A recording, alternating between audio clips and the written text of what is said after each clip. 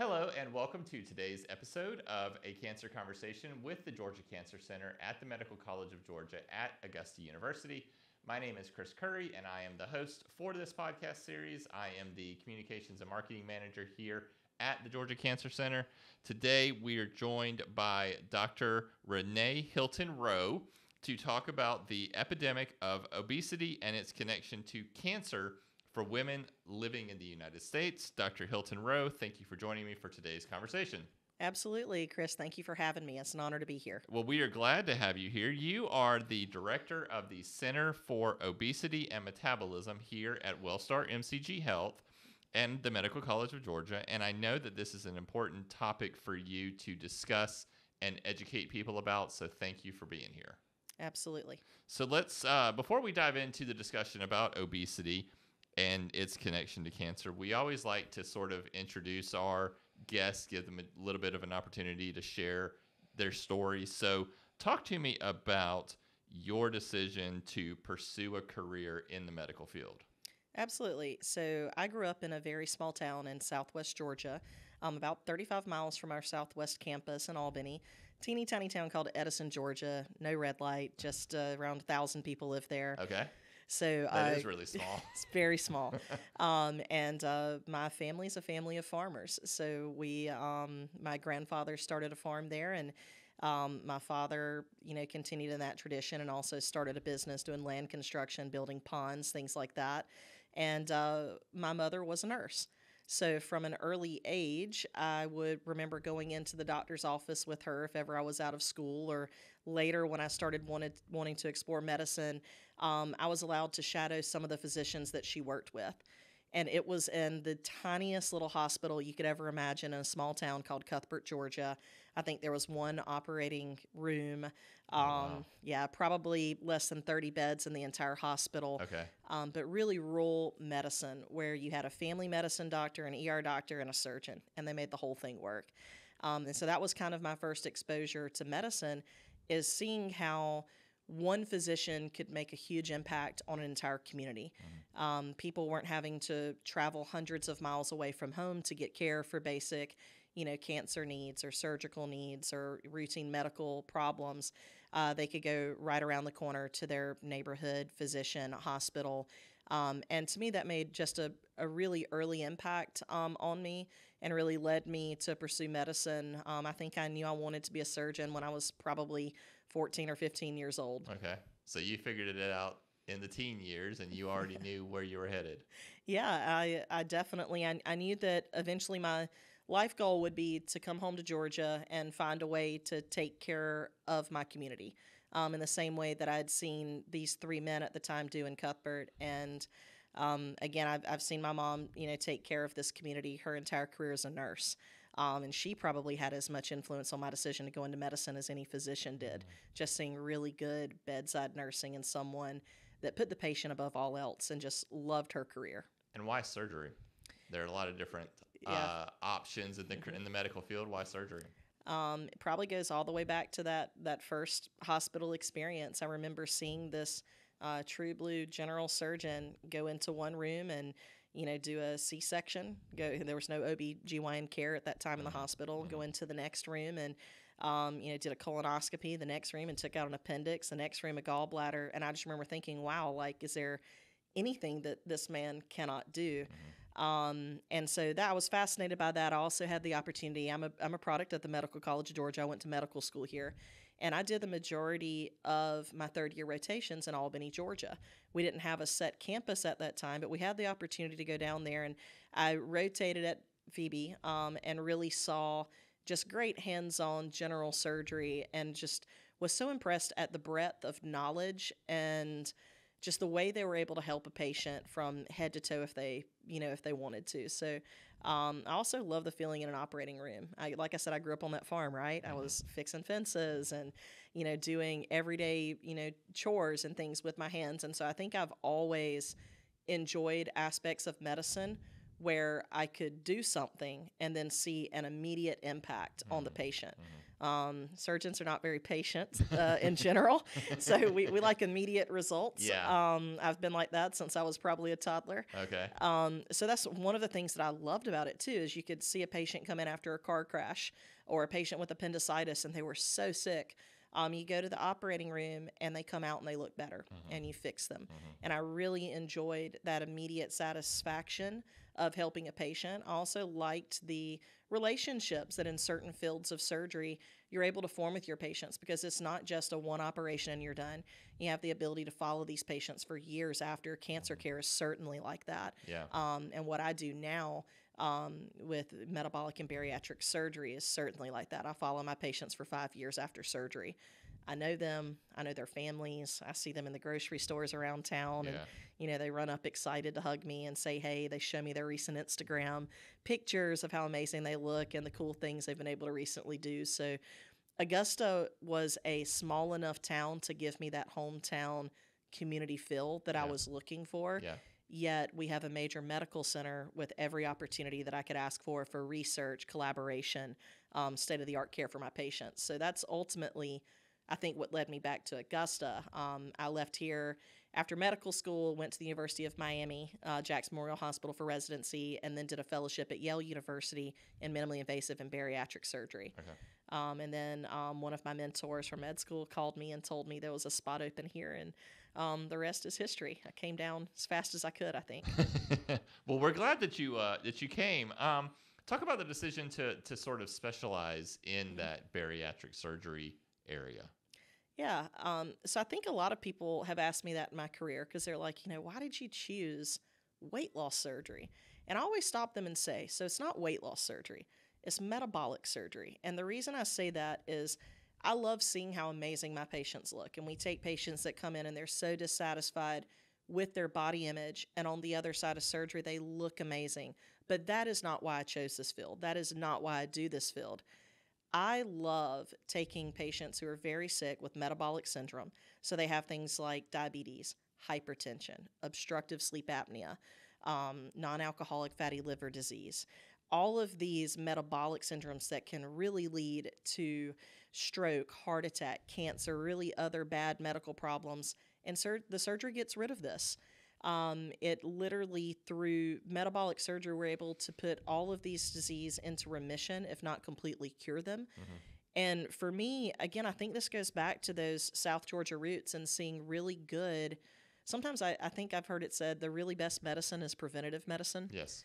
And I can see that's what I'm offering. I'm offering patients an opportunity to prevent themselves from ever getting sicker with macrovascular disease such as heart disease, stroke, some of the other long-term end results of these metabolic diseases. So what I tell patients is, yes, while I love how you're going to look and how you're going to feel, because they are going to feel a lot better, the reason I did this is because I would rather prevent someone from needing a heart operation down the road than actually doing the heart operation. Yeah. I think there's a lot of power in preventative health care. Yeah.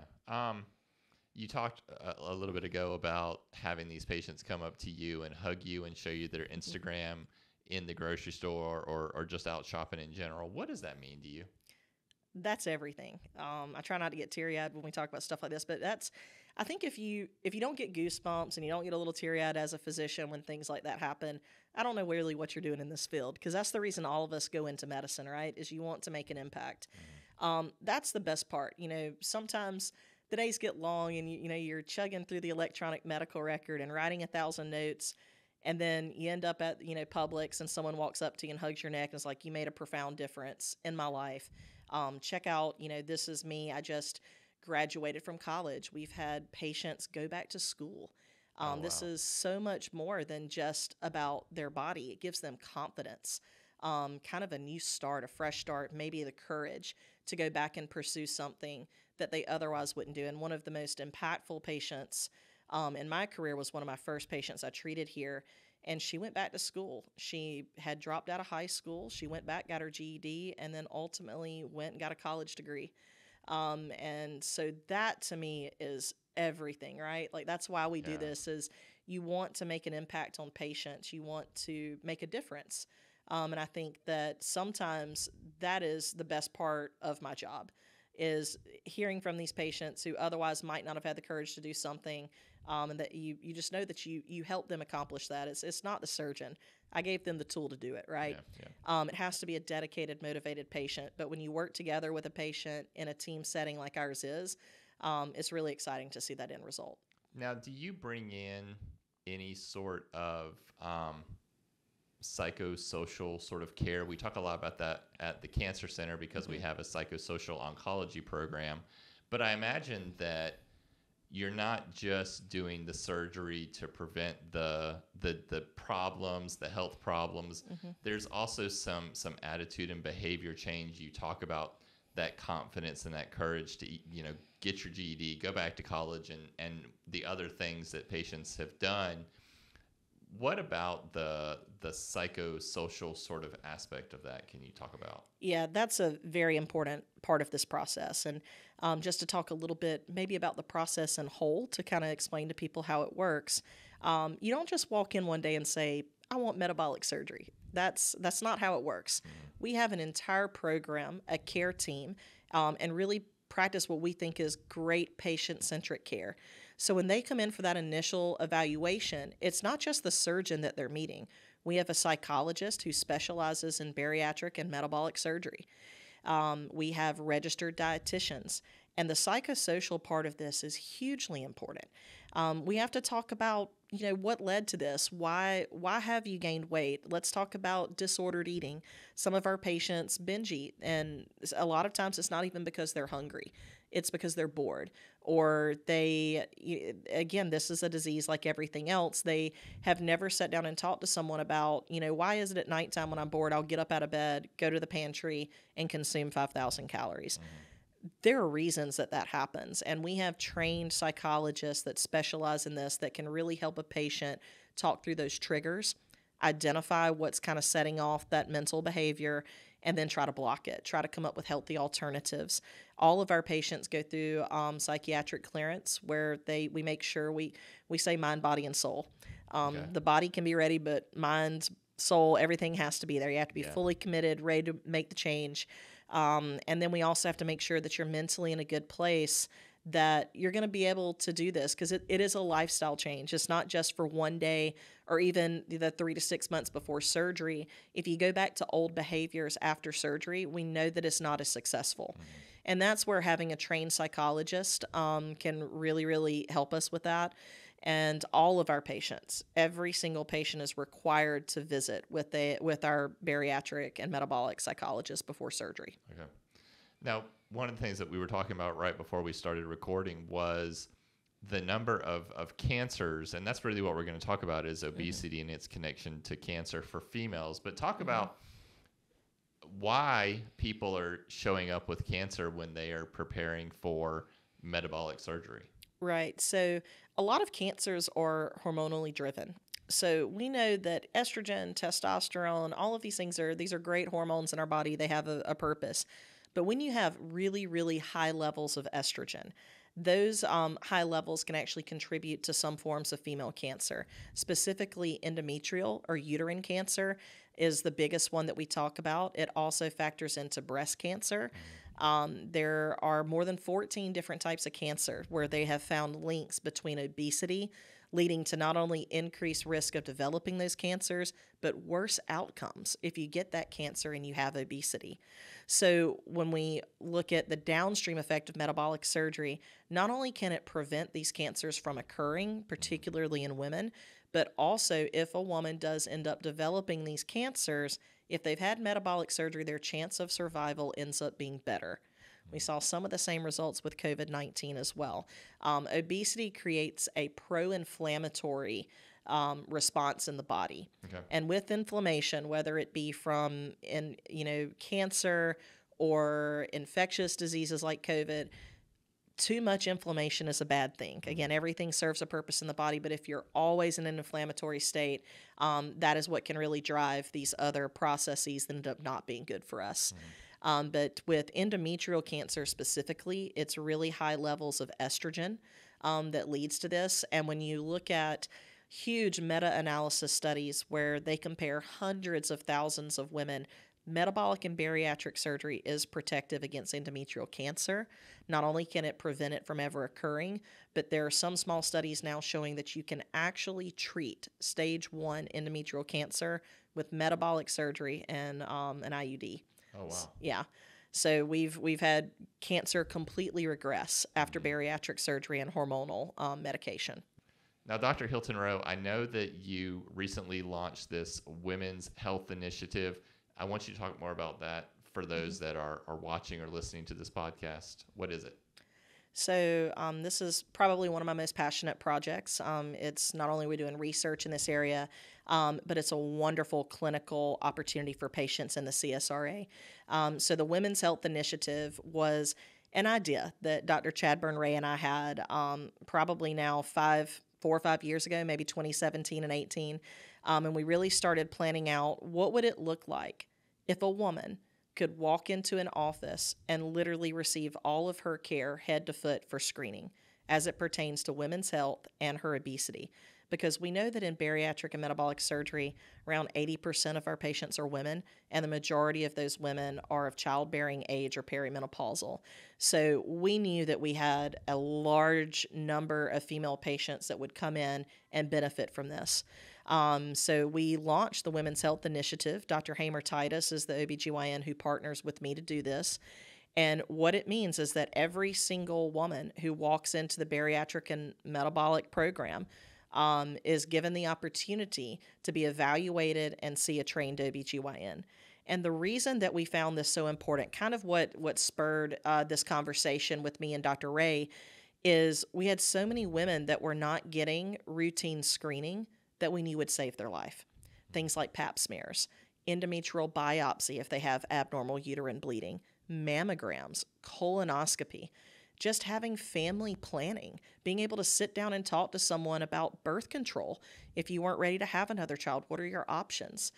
We also recognize that in this patient population, there's a lot of sensitivity about your size and your body. Sometimes I see patients that when they come in to see me in the metabolic clinic, they'll say, Dr. Hilton, I haven't seen a doctor in 20 years. And I'm like, why? Wow. Why? And it's because they're embarrassed. Like I every time I go see a doctor, they lecture me about my weight. Mm-hmm. They tell me I need to lose weight. I know that. It's hard. I think every single person just about on this campus, if you asked them today, would you like to lose some weight? We'd all say yes. The reality is, yes, I agree. Everyone, right? Myself included. But the reality is it's hard to lose weight. Mm-hmm. So put yourself in this woman's shoes. If you've been going to the same, provider, and every time you go in, they say something about your weight, they make you feel guilty, or you're told, we can't do a pap smear on you today because you're too big for our table. Mm-hmm. I've had stories like that before too, where the patient was too big. Either they couldn't, perform the procedure, or they had difficulty doing it, and it led to shame. And so you have patients who decide not to go back because they're that embarrassed. So I was seeing patients on this end of the spectrum that had not seen a primary provider in years because of this embarrassment. And then Dr. Ray and Dr. Titus were seeing patients on the other end of the spectrum that were really great about staying up with their health care, but they had obesity and they were struggling to lose weight and they wanted to lose weight, or they were developing early signs of endometrial cancer. And so we said, what if we could treat them all in one place? And that's what the Women's Health Initiative is all about. Every woman who comes in, we ask her all of the screening questions for age-appropriate screening. So are you up to date on your mammogram? Have you had your colonoscopy? We go through a very detailed women's health history to see if they're having problems with their menstrual cycles. Are they having abnormal bleeding? Abnormal, heavy vaginal bleeding is the hallmark, probably one of the first earliest signs that you could have endometrial cancer as a woman. And sometimes women just will go on for months thinking this is normal, or, it's just my period's a little heavy. In actuality, that could be a really big warning sign that something's wrong. So we screen them, and then even if nothing is off, even if they have all of these things up to date, we ask them, would you like to meet with a women's health expert and talk about family planning, because many of our women want to go on to have children. Or if they don't want children, we talk about the other aspect to that, which is birth control. If you want to see someone, we arrange it for them. And when they come in for one of their follow-up visits as part of the metabolic program, Dr. Titus is in our clinic. She sees them again, she's trained OBGYN that works here. She sees them, provides them all the best up-to-date care. If they do have a risk of cancer, we do the procedures right there in clinic. They get an endometrial biopsy. They get a pelvic exam. We schedule them for mammography or colonoscopy if they need it. And what we've been able to do with this initiative is really why I think we're being asked to talk about it nationally, present our research, publish papers, and that's we're identifying cancer earlier in women who otherwise may not be going in to get worked up for cancer. We even recently identified endometrial hyperplasia, which is a precursor to cancer in a 17-year-old, which is, to our knowledge, probably the youngest age reported in the literature. Wow. So it's not just older women. These are young women. We've seen 25-year-olds with endometrial cancer, full-blown stage 2 cancer. So it's really exciting because this is not the norm in bariatric programs. This was a novel idea that we've created here. We've now been doing it for, I want to think this is our 3rd year. I think it started in 2019. So we are actually in the process right now of collecting and publishing our 3-year data.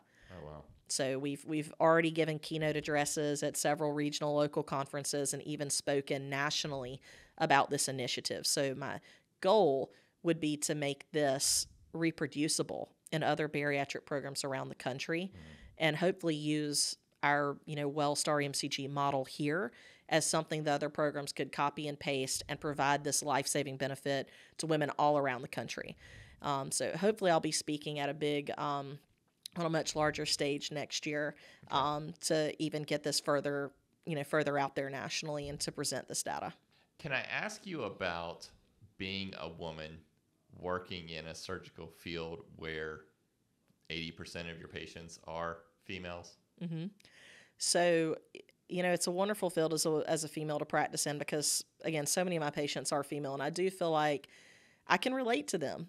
I'm a mom. I have a 1-year-old and a 3-year-old. I certainly, put on baby weight during pregnancy. It's hard to get that weight off. It's also, I think, a challenge when you are a busy working mom to leave work at 5 o'clock, fly to school or daycare or wherever, pick up your kids, get home a little after 6, and then put this gourmet, bariatric approved healthy meal on the table, right? Yeah. Like, it's so much easier to go through a fast food drive-through on the way home and do that some days. And I'm guilty of doing that. I do that. I'm the first to admit we have, Chick-fil-A Friday but again, things in moderation are okay. Yeah. One of the things that I think makes our program also unique, and maybe perhaps even makes me unique as a surgeon, is I can relate to those patients when they're like, Dr. Hilton, I'm a mom. Like, I've got 3 kids. I've got to pick them all up. I've got to get them fed. That's when I'll start giving them my mom tips. Well, have you tried going to Costco and getting this and big supply? And then you can, we talk about making things easier for the patient. If all of us had the time and the resources to have a private chef that could cook us a, 5-star healthy breakfast, lunch, and dinner, then we may not, we'd all be doing better. But the reality is that's not the reality for most of us, and certainly not for my patients. So I think it has given me a lot of empathy, understanding where my women are coming from. And I do think sometimes it might even be easier for our female patients to open up and talk to a female provider about some of these really personal, female problems that they're having. That being said, I have 2 partners that work with me in the Center for Obesity and Metabolism. One is a man, and he is the greatest champion for women that I have ever met in my life, Dr. Aaron Bulldog. And my junior most partner, Dr. Janie McKenzie, just joined us from Vanderbilt University. So we have a great team who I feel like every one of us, meets the needs of these women. And we invite all women to come down and check out the program and see what we have to offer. It's interesting, though, because you talk about being a woman in surgery. And for most of my career, I sometimes would struggle with, if a man walked in with a hernia, maybe they didn't want the female provider because, again, this is a private issue on a man. And Yeah. I encourage all patients, it doesn't matter, man or woman, like just go to a provider who's going to take the best care of you. Yeah. That's always my disclosure. Yeah. Don't care what your provider looks like, what they are, just go to the best provider who's going to, work with you and take the best care of you. But it kind of was amazing when I found this career with all of these female patients who, again, I totally can identify with a busy mom with multiple kids who's put on a little bit of weight every year, a little bit of weight after pregnancy, and is struggling just to kind of make everything, all the ends meet at the end of the day, because it is hard. Yeah. Yeah. Talk about the kinds of conversations you're having with women you see before surgery as well as after the procedure, because we talk about the team, but what are those conversations like beforehand, and then what are they like afterwards? Because before, you're doing, you're working on the behavior modification, and you're talking with this, the psychosocial teams and whatnot. But then what are those conversations like on the other side? Because you do all this prep work, you go through the surgery, but those patients still have to keep up with the program. And you talk about being a busy mom with kids and after school activities and all that. What are those conversations like on the other side? Absolutely. So I think probably the most important conversation that I have with patients at that initial consultation is, what do you want to get out of this? What's your goal? Because my goal as their provider may be very different than what their goal is. And we don't just identify a weight goal, like what do you want to weigh? I ask them for what we call non-scale victories. And you'll see it all over our social media, #NSV, non-scale victories. So what does that mean? Well, what is something you really want to do that you can't do right now because of your weight? I hear all the time, I want to go to Disney World with my kids. I'm too big to ride the rides, and it's embarrassing. Maybe I want to fly on a plane without a seatbelt extender. I want to run a 5K. And it's really helpful to have what I call SMART goals, like goals that are measurable, that we can actually set together. And we talk about these goals on that very first visit. And I put them in the note because I think that's a vital part of the medical record, same as their initial weight. Because what I love showing patients when they come in for that aftercare is, and for after surgery, when they meet that goal, we celebrate it. Okay? And another reason we do that is because if you set a goal to say, you know what, I want to weigh 180 pounds a year from now. And if you come in a year from now and you weigh 181 pounds, the last thing I ever want you to feel is, man, I didn't reach my goal. Yeah, but you weigh 181 pounds. You look amazing. You feel amazing. You're running 5Ks. You're flying without a seatbelt extender. You just took your whole family to Disney World. You're graduating from college. So we really want to celebrate that it's not all about weight loss. Other things that I hear a lot is, I'm a diabetic and I'm sick of insulin. I don't want to stick myself, or I have hypertension. I'm on 3 meds. I don't want to take medications. So we set very realistic goals. Okay, do you want to be off all of them? Would you be okay with maybe 1 maintenance medication? What is your ultimate goal? We set all of that pre-op, knowing that after surgery, when they come back in, it's a continuous process. So when we do surgery, we see them back at 2 weeks post-op to make sure that everything went well. Look at their incisions, make sure they're healing, they're back on track. We let them go back to work. We go ahead and start them back on solid foods. Everyone always thinks they're going to be on liquid diets forever after bariatric surgery. That's not true. And then we see them back at 6 weeks. That's for another dietary advancement. 6 weeks after surgery, they're back on regular food, like food just like they were pre-op. Okay. They come in at 3 months, 6 months, and 12 months. And I tell all of my patients, this part of the program, I would argue, is as important, if not more important, than the pre-op. And the reason for that is, here's the accountability, where you're going to come back in. Yes, we're going to put you on a scale and we're going to weigh you. We're going to check all of your labs. This is a metabolic surgery, so if you don't take vitamins, you can develop some deficiencies. We're talking about 1 vitamin a day. We actually have it for them downstairs in our center. They can pick it up on the way out at the pharmacy. But we want to check those labs, because if you're rapidly losing weight, we have to make sure you don't need extra vitamin D or folic acid or B12. And if we see that any of those levels are off at those follow-up visits, we increase the vitamins or give you just that 1 vitamin you need extra of. But the most important part of this, I think, is just the support. The fact that we want to bring this patient back in and celebrate how well they're doing with them. That's what we get the most excited about. That's when we're all standing out in the halls and taking, selfies that we're going to put on Instagram later, or the patient's going to share on their feed later, where they're also talking about the fact that, I've had patients come in that were on 170 units of insulin pre-op, and post-operatively, they're off everything. And these changes happen very fast. We send patients home from the hospital off insulin. We send them home off of their blood pressure meds. Some of these changes are immediate after surgery. Others take a little bit of time to lose some weight. But to me, there's nothing better than when we see a patient 6 months after surgery and they're already, have lost 60 or 80% of their weight. They're off all of these medications. We check their labs. Their labs are good. We start talking about what other goals can we set now. Maybe they've already met all of those first goals. Well, your goal is no longer to run a 5K. Now let's start talking about a half marathon or a marathon or an Ironman. They're bringing in their workouts and showing us what they're bench pressing, at the gym. Oh, wow. And then for some of these women particularly, where we are identifying cancer or the risk of cancer, it's continued surveillance. Is it time for you to see Dr. Titus again for your 1-year follow-up, to do another biopsy if we need to? We really make sure that we follow them, that we track them, and we keep up with all of that for them. We know everyone's busy. We're going to tell you, hey, guess what? It's time for you to come in and get your labs.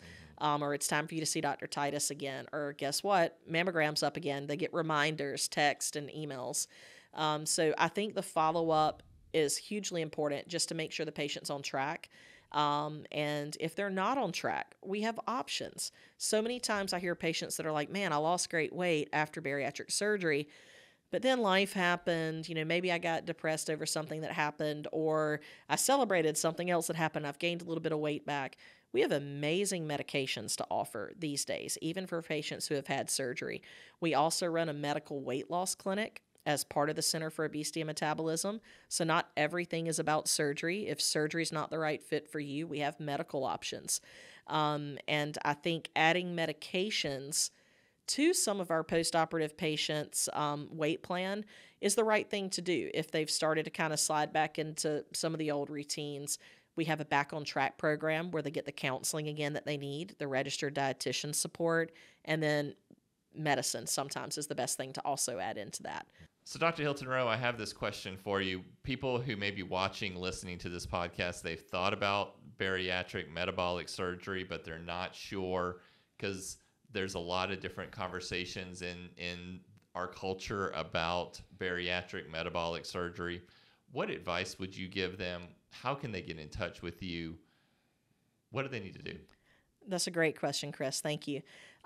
So I think the most important thing that I really want to get across to the audience, to anyone who might be watching, is if you've thought about this, come in and see me for a consultation. You're not committed to anything. You can go on our website. There are phone numbers that you can call. There are links that you can click on. All throughout our website, you'll see things that say, start your journey now. Click on that, put in your information, and let one of the team members reach out to you. I hear this all the time where people are very unhappy with their weight. They're worried about their health risk. They're worried about diabetes. They're worried about high blood pressure or the risk of cancer, but they're really scared to take that next step and talk about surgery because they've seen or heard where it might be really dangerous or someone didn't have success with it. And what I'll tell you is those are the minority of cases. Bariatric metabolic surgery is incredibly safe. It's actually safer than getting your gallbladder out, Chris. Really? A lot of people don't know that. I don't know. I've had my gallbladder out, actually. So. It is safer than that. The morbidity and mortality associated with metabolic surgery is safer than a gallbladder. Wow. It's safer than a joint replacement. It's a very safe operation if you're doing it at a center of excellence, at a MISQUIP accredited center, which ours is. That's really the key, is even if you're not coming to our center, go online, do your research, make sure you're going to board certified surgeons, MISQUIP accredited centers. We're all held to a very high safety standard. But most importantly, if you've thought about doing this, reach out, come in for a consultation. There's no commitment, and just meet us, meet our team, see if you qualify. It's a safe option. It's a very good option. It's not all about weight. This is about preventative medicine or preventative surgery at its best. So just come in and see if you're a good candidate for it. Come talk to our team. I really like how you say that it's not about weight loss. It's about preventing other problems. Yes, or curing the ones you already have. Yeah. So I joke with my team that I want to put up a billboard going up Walton Way or on I-20 that says, if I had a magic pill that would cure hypertension, diabetes, obstructive sleep apnea, fatty liver disease, prevent uterine cancer, improve erectile dysfunction and sexual performance in men. This isn't all about the ladies. We do a lot of really cool stuff for men too. Yeah. Would you take a pill for that? And if you answered yes to any of those questions, come see if surgery is right for you. You don't have to take a pill for the rest of your life. This is a one-time operation. It's a total lifestyle health improvement. The operation itself takes 1 to 2 hours. Typically, our patients spend one night in the hospital and go home the next day. It's a very, very safe operation. You're getting the benefit of having a full team that's completely committed, not just to your weight loss journey, but your metabolic health and prevention of all these future diseases. So I can't figure out sometimes why more people don't come use it. Only 1 to 1.5% of the United States population that is eligible for bariatric surgery will come in and actually investigate it. Oh, wow. And I think part of the reason is we have TV shows like 600-Pound Life. And so a lot of people think, oh, I'm not big enough. This doesn't pertain to me. But in actuality, if you're 5'2" as a female and weigh 190 pounds and have hypertension or diabetes, you would qualify. So we're not talking about weighing 600 pounds. I'm talking about being in the 200s as a female of average height and having a medical problem. And again, these are my favorite patients to get in through the door because I love the preventative aspect of this so much. Let us prevent you from ever developing these diseases because, again, the best medicine is preventative medicine in my book. Yeah, absolutely. Well, Dr. Hilton Rowe, I appreciate your time today. I appreciate you sitting down to talk to us and educate us, our viewers, me, about this topic. So thank you very much, and enjoy the rest of your day. Thanks, Chris. Now, remember that you can find A Cancer Conversation on YouTube. We have a video version. We have a video version on Spotify. You can also find us on Apple, Google, and Amazon Music, or just about anywhere else that you might listen to your podcast series at. And remember that you can submit questions. We'll give you some of the links that Dr. Hilton Rowe talked about in the description. Send us an email if you have questions, cancer@augusta.edu. We monitor that email address every day, and enjoy the rest of your day, and thanks for watching.